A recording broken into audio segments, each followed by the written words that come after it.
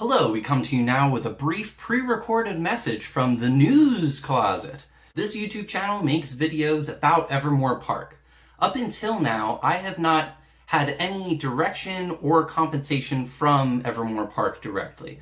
I still to this day have no concrete evidence that any of the people higher up in the park are even aware that this channel exists. That is, of course, ignoring one notable exception that I wanted to mention. Just this last weekend, I was walking around Evermore and I heard somebody behind me say like, "Hey," and they were trying to catch up to me. I turned around like, "Oh, hi." And they pulled out one of these crisp boys. Here you go. It's LeBron James's drink. And then I understood why I was being handed this beverage. So shout out to Benjamin, the concessions manager, for providing me with the only compensation I've ever received from Evermore Park or any other source for making these videos.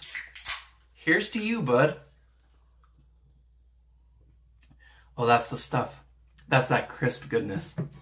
But anyway, this video is titled A Brief Disclosure, just because it would feel dishonest if I didn't point it out at some juncture. The content on this channel has correctly all come from a place of fandom and interest, but being outside of the park and having a different perspective. But starting tomorrow night, I will have my first experience working on the other side of the curtain, as they have allowed me to join as an actor at Evermore Park. See, there's the Mythos 2023 cast and crew. As for this channel, and whether anything will change regarding what you can expect from it moving forward, nothing will change. How could it? There is nothing you can expect from this channel.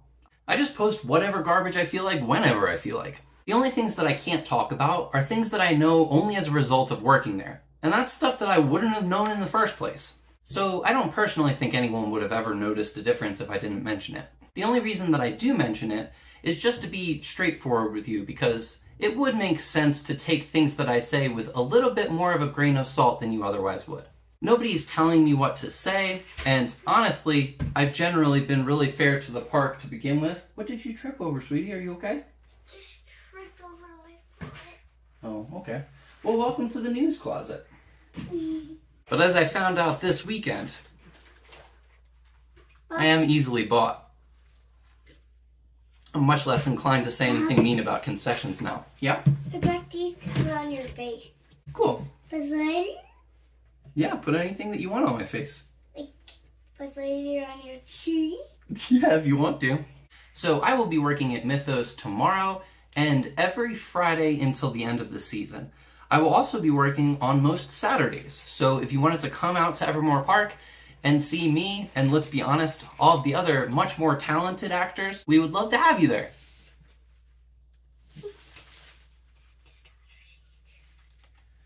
As for how I feel, I